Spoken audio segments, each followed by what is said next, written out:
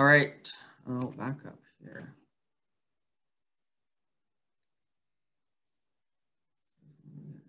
Here we go. So birding in Sault Ste. Marie. If you've ever been up here before, if you live up here, you'll know that there's some fantastic birding that takes place right in Sault Ste. Marie and within the general Sault Ste. Marie area as well. This is actually the same great horned owl that I saw this morning. I decided to throw it into my presentation last minute. He looks pretty angry there, but I think great horned owls always look angry. So he was more concerned about all the crows that were mobbing him rather than my presence. So Sault Ste. Marie birding area. This is a big circle that is centered on the Canada and US border on the International Bridge, which connects Sault Ste. Marie, Michigan to Sault Ste. Marie, Canada. And the circle itself has a 50-mile radius, so it's pretty big. To date, 367 species have been recorded within the circle, which is a really, really impressive number for where we're located. Considering the Algoma district has, as a whole, which is much, much larger than the circle, has only recorded about 340-ish species. So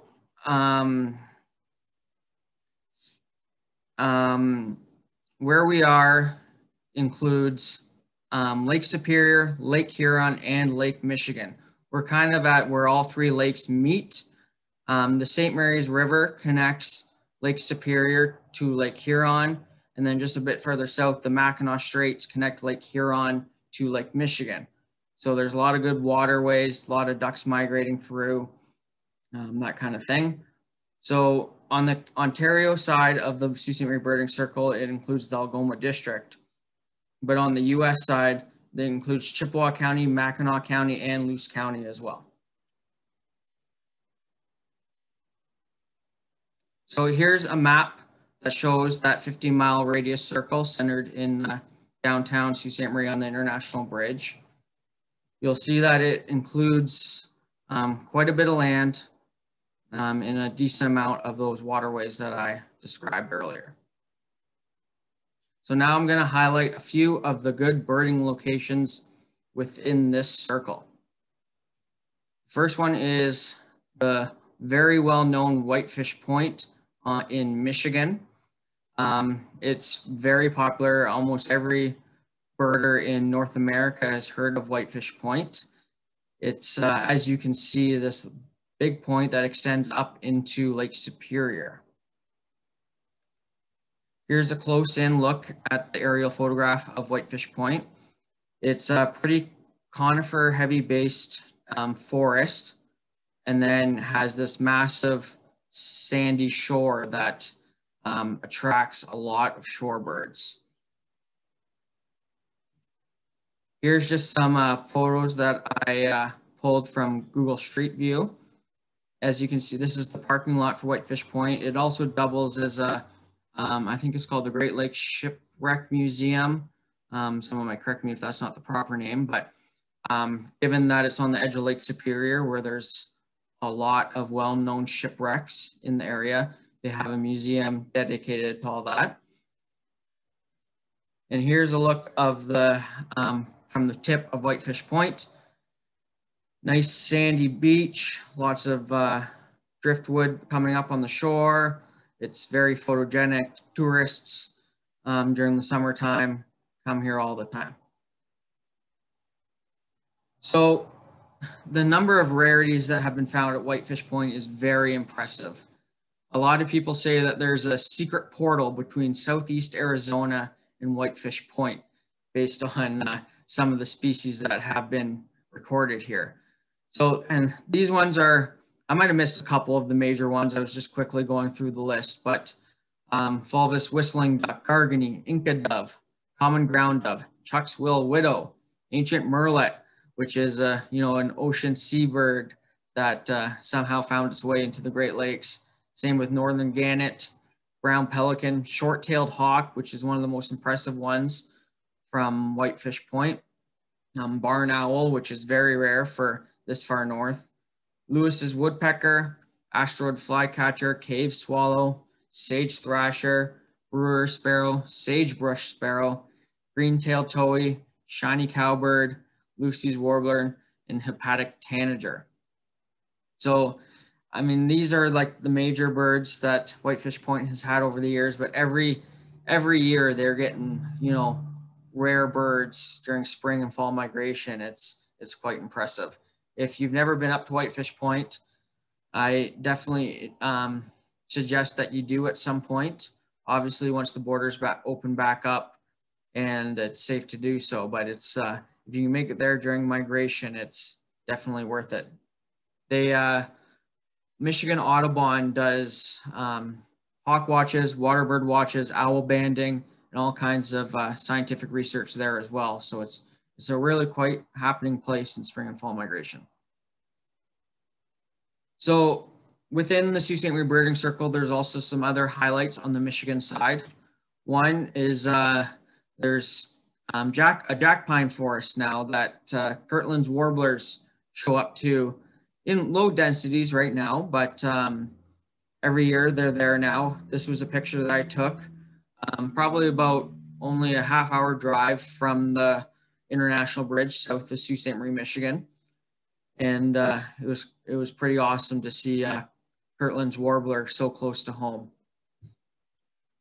Snowy owls. So Rudyard, Michigan, is very, very well known for the number of snowy owls that gets in the wintertime. I believe on one Christmas bird count that I participated in within recent years, I think it was 2 in a row actually, had the most snowy owl records for Christmas bird counts for all of the United States. And I think only Amherst Island in Ontario beat them for North America wide for totals. There's days when you can drive down a couple of kilometer stretch of road and see, you know, a dozen snowy owls sitting up on the telephone poles, wires, and in the trees. It's really neat. And at the south end of the circle, Mackinac Straits is where thousands and thousands of redheads will stage during spring, fall, and even throughout the winter if there's enough open water, which there usually is. The Mackinac Straits are well known for their hawk watches and waterbird watches as well, and they get a number of good birds migrating through there. Any hawk that gets into the lower peninsula of Michigan is basically funneled all the way up either side and then crosses at the Mackinac Straits. So they get impressive numbers of golden eagles and all the common raptors, as well as some unusual ones as well. Excuse me. So within Sault Ste. Marie on the Ontario side, the best spot probably based on species count and number of species that I've seen each year is the Sioux Locks and Whitefish Island. There's lots of trees in Sault Ste. Marie, but if I was a bird and I was flying over and needed somewhere to land, I would see all the nice habitat of the Locks and Whitefish Island and land there. So a lot of birds get seen here. It's made up of 3 different islands: North St. Mary's Island, South St. Mary's Island. Both of these are owned and operated by Parks Canada. The Sault Ste. Marie Canal is a National Historic Site, so they maintain the trails and the buildings on this property. And then Whitefish Island is owned by Batchewana First Nation, and they also have trails throughout the island. There's another reason why there's so many birds is just the variety of habitat types within the small area. There's, you know, not dense forest, but there's enough trees that you get all the warblers and typical forest songbirds migrating through and landing there. At the south end there, you'll see the St. Mary's Rapids, which attract a variety of waterfowl, tons of common golden eyes, common mergansers, mallards. Seems like each winter we get harlequin ducks in there as well. If it gets really cold, it might freeze over, but in typical winter, there's always open water for all the waterfowl. And then the open sky, and as you'll see tons of birds migrating over in the spring and fall. So here's a street view, which I was actually impressed that they had street view down the paths here, but as you can see, this is the pond between Sault Ste. Mary's Island and Whitefish Island. It's a really nice wetland type habitat, lots of ducks, Canada geese thrive in here. And it's, besides the birds, the trails are just a really nice place to hike in general. So next is the St. Joseph Island Migratory Bird Sanctuary. This is found on the very southwest tip of St. Joseph Island, which is from Sault Ste. Marie, probably take you about an hour, just over an hour to drive there. It's quite a ways away, but it's definitely worth it. So the St. Joseph Island Migratory Bird Sanctuary is actually the same boundaries as Fort St. Joseph National Historic Site. So the site is operated by Parks Canada. They have a lot of neat history going on there. The Fort of St. Joseph had a large role in the War of 1812. So if you're into history, you'll also learn quite a bit. But it's designated as a migratory bird sanctuary for good reason. A lot of birds, they'll cross the water, and seeing as this is, a little tip out into the water, they'll land there first, kind of like a mini Point Pelee or something like that. But in my opinion, it's the best birding location within the Algoma district on the Ontario side. There's wetland, forest, the ruins of the fort provide some good open habitat for those kind of birds. And yeah, it's my absolute favorite place to go birding each year, and a lot of birds to be found. This is a view from the ruins. So nice open sky. This picture doesn't do it justice, but you're pretty high up, so you get a good vantage point of waterfowl migrating north and south during migration. And you can see there's the remains of Fort St. Joseph that are still there. And then here's the road. It's about 3 kilometers in from the gate to the visitor center and the ruins. And this forest is habitat, either walking or biking or driving in when it's open. Tons of forest birds calling nonstop all throughout the day. Next is the Echo Bay area. Echo Bay is actually where I live, so I spend a lot of time here as well.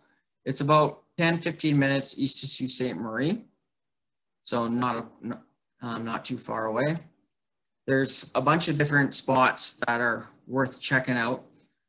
Oh, I see my stars have kind of moved on me here. I'm not sure what happened there, but in the top left corner, Ojibwe Park Nature Trail. This is about a 2-kilometer loop that goes through some nice forest, and it's full of warblers right now. Highway 17B Bridge gives you a nice vantage point of both sides of the water to see a bunch of birds. Looney Boardwalk, this nice little boardwalk through some wetlands. The Echo Bay Viewing Platform, one of the best birding locations within the Algoma district. Just soars and Virginia rails and pied-billed grebes, and we've actually had common gallinules, which is a pretty unusual bird for this far north, breeding here the last few years. The sedge meadow provides this nice meadow that has, if the water's high, tons of ducks. We've actually had pelicans in there pretty consistently in the last few weeks. And up in the top right, the Echo River, which often is open before the big water, so a bunch of waterfowl congregates in there before they can get out into the big water. This is a little view of the walkway up to the Echo Bay Viewing Platform. And this is the start of the Looney Boardwalk. If you're unfamiliar with the giant loony that we have here in Echo Bay, the artist who drew the loon on the loony was from Echo Bay. So they have a monument here, it says Giant Loony. So if you're ever coming by Echo Bay, make sure to stop and check it out. It's pretty neat. So those are like the major birding locations within the Sault Ste. Marie birding area, but there's a wide variety of other very good and very popular birding locations. I've actually created a map that highlights all of the places that you can go birding. Once this presentation is done, I will copy and paste a link into the chat in case you're interested in checking it out. But if you click on each of these points, it'll bring up information about that site. So this is the Pumpkin Point viewing platform. As the description says, it was built by the Sioux naturalists, lots of waterfowl in the spring and fall, black terns nesting around here. You can hear bitterns and soars and Virginia rails calling from the wetland. And actually, our only record of king rail is from here as well. And then I linked it to the eBird hotspot in case you're interested in checking out the entire species list. So not quite as impressive as the lists from Whitefish Point, but we've had our number of rarities here right in Sault Ste. Marie as well, including just this past winter, Ontario's first record of glaucous winged gull was found. We've had an ahinga, yellow-billed loon, tufted duck, king eider, rufous hummingbird, western kingbird, Say's phoebe, tufted titmouse, which is actually pretty rare for up this far north. They're expanding their range slightly. They're found up until the Mackinac Straits now in Michigan and are starting to be seen on the north side of the Straits in St. Ignace. So maybe it's something that we'll see more often here going forward. Northern wheat ear, spotted towhee. We've had a slightly back gull at our landfill. Western tanager, summer tanager, painted bunting, which I got to see a couple of years ago, very pretty bird, and Mississippi kite. But there's also been a number of really good birds found on the Ontario side outside of Sault Ste. Marie as well, but within the circle. Black vulture, this is one I had fly over my house. That was pretty cool. This past spring, we had a vermilion flycatcher, white-winged dove, tropical kingbird. There's actually been, I think, 3 tropical kingbird records within the Sault Ste. Marie birding circle, 1 on our side, 2 on the Michigan side. Eurasian widgeon, eared grebe, king rail, black rail. This winter we had a black-headed grosbeak over winter. Bullock's oriole, that was one just this spring. Orchard oriole, tricolored heron, snowy egret, scissor-tailed flycatcher, black-billed magpie. There's actually been 2 records of black-billed magpie at Whitefish Point.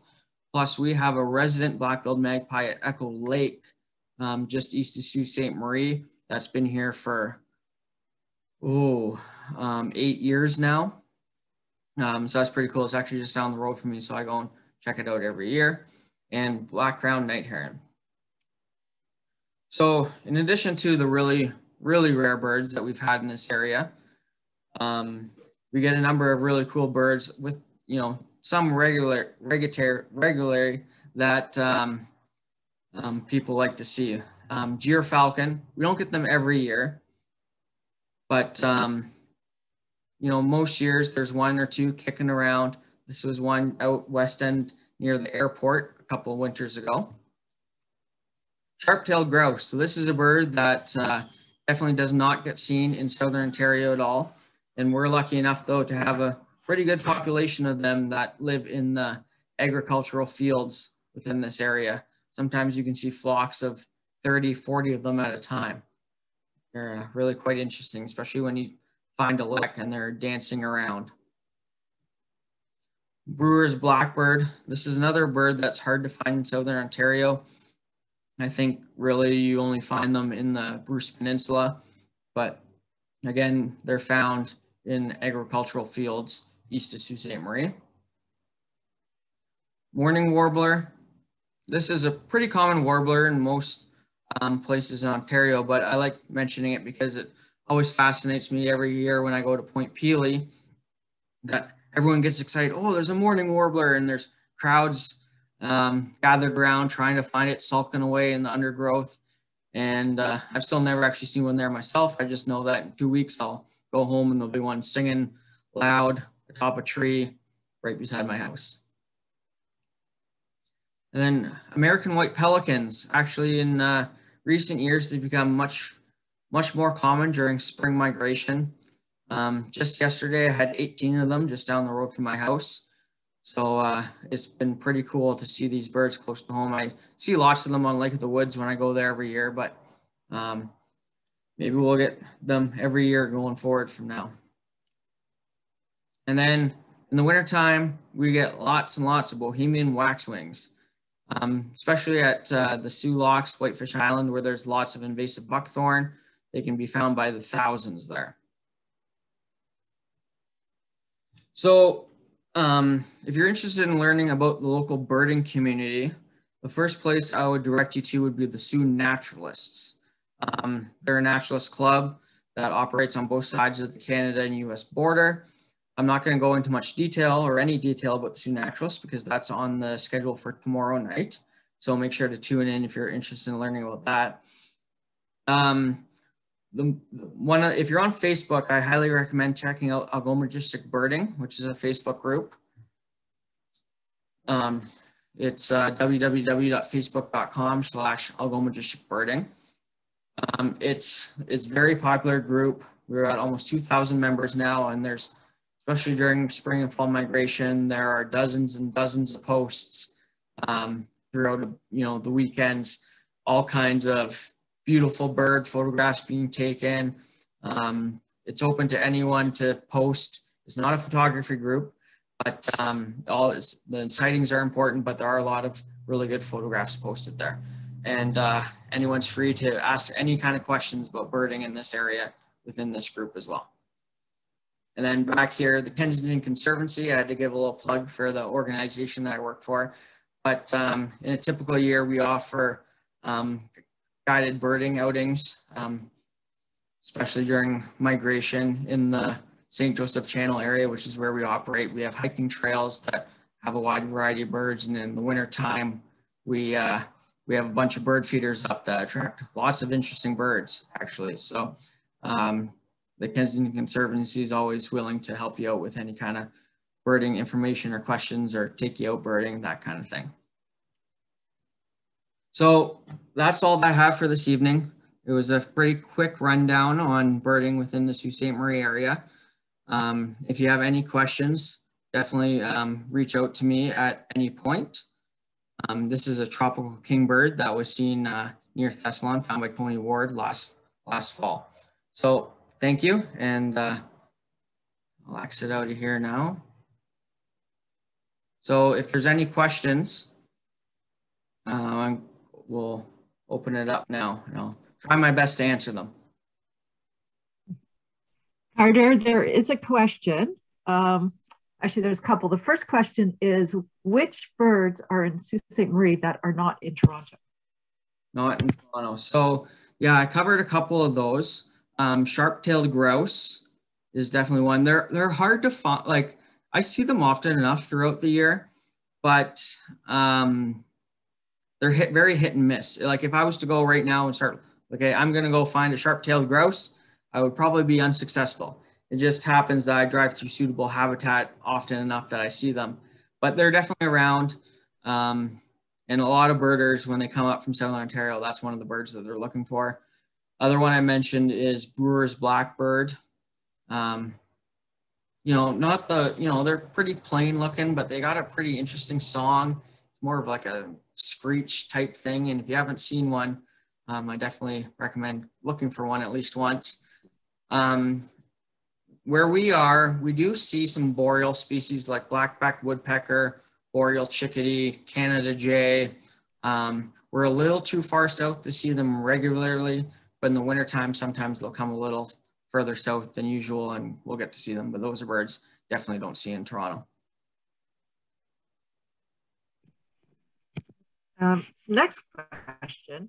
How often are Connecticut warblers seen in Sault Ste. Marie? Not too often. The suitable breeding habitat for Connecticut warblers is you kind of have to go a couple hours north of town, like kind of Wawa, White River area to, have a really good chance at hearing them. There's in Sault Ste. Marie during migration, a couple of them get recorded each year maybe. But yeah, like it's been a couple of years since I've seen one locally now. So if, let's say for next year's festival, would they be on territory on this weekend? So like if we want to drive a couple of hours north, you could territory?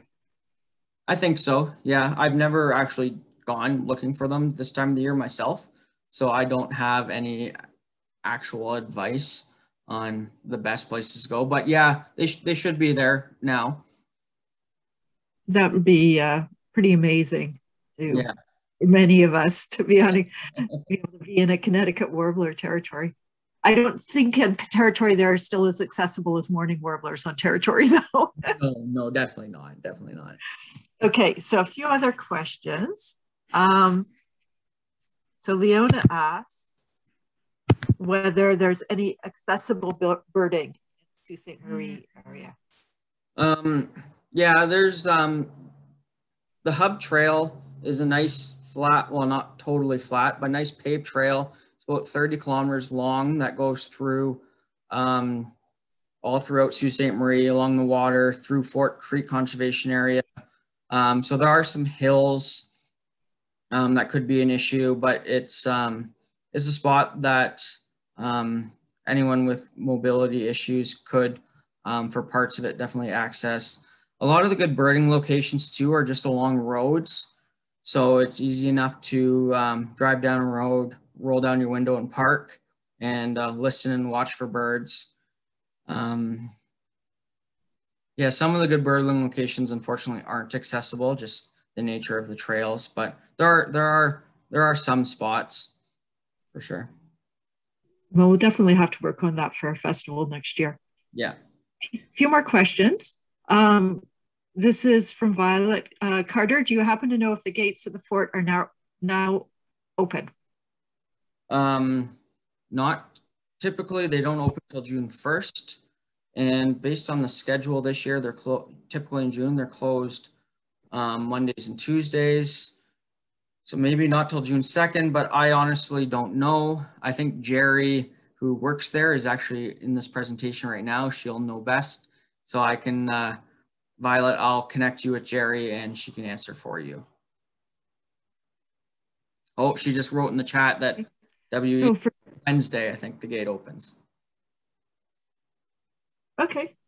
Yeah. Okay, a couple of last questions before we move on to Andres, our next speaker. So for people who are going to make a trip to Sault Ste. Marie, a couple of questions. When is the best time to visit? And you can define best as you see fit. And then where can one stay visiting? In terms of species diversity, we're looking at the 3rd week of May. That's probably the best time if you're looking to see a lot of birds, but typically the second half of September throughout October can be really, really good as well. Bugs are gone. It's not super hot and the birds are returning. That can be a really exciting time too. What was the second question? Where to stay? Yes, where to stay. Where to stay? It's a good question. I haven't had to think about that too much. Unfortunately, there's no provincial parks or anything right in the Sault Ste. Marie area. There's Pancake Bay and Agawam and Lake Superior Provincial Park just north of Sault Ste. Marie, hour and a half. There's some private campgrounds around that I've never stayed at, so I'm not sure how well they are. There's obviously a variety of hotels and motels right in Sault Ste. Marie. But yeah, there's definitely options. There's definitely options of places to stay. Question for me, because I have friends in Michigan. Is it pretty easy to drive to Whitefish Point, or how do you get there? Yeah, so from Sault Ste. Marie itself, once you get across customs, it's about an hour and 15-minute drive. Pretty easy drive. It's like 3 straight roads. You drive south for a bit, and then west, and then north. So yeah, it's pretty easy to get to, except maybe in the winter time might not be, if it's spring or something, it might be pretty bad. I know those highways in Michigan can be pretty brutal, but no, it's a pretty easy drive to get there. Okay. And last question, which everybody is wondering who's not there. What are the bugs like right now? Are there a ton of bugs? Well, there were, and then it became really cold the last 2 days, so they've all disappeared. But yeah, from now going forward, the bugs are going to be pretty bad, which nothing we can do about that. And I'm assuming it's black flies and mosquitoes? Black flies and mosquitoes and ticks, lots of ticks now too. No. Growing up, we never had ticks. Oh, great. But now, like, I can go out birding for a day and get like a dozen on me and it doesn't even faze me anymore. Are they the kind that carry Lyme disease, or? No, just dog ticks. Are they the other kind? Just dog ticks. Okay. Oh, and Andres. Andres. Yeah, and moose. Tell me there are no bears. There are bears. There are bears. Lots of bears, and we do have the occasional moose too. So. I wouldn't mind seeing a bear. Are they aggressive? Are they habituated to people? I see lots of bears, but I've still never even come across one while out in the bush. So they probably hear me coming and disappear. So. Okay. Yeah. Okay. Well, okay. So, well, I think we should close this off. Yeah. So personally, I cannot. Oh, someone in the chat has seen 6 bears this week. There's just something about you. You're a bear repellent. So personally, Carter, you have made Sault Ste. Marie sound like a paradise and really interesting. I cannot wait to visit next year. I'm sure everybody who's been part of this also can't wait to come as well. Sounds like any time of year would be great, quite honestly, even the winter. And I'm not a winter lover. Lots of great birds, lots of great things to see and do. Yeah. And probably best of all the people, right? Right. That's right. Okay. So thank you. And now we'll move on to our next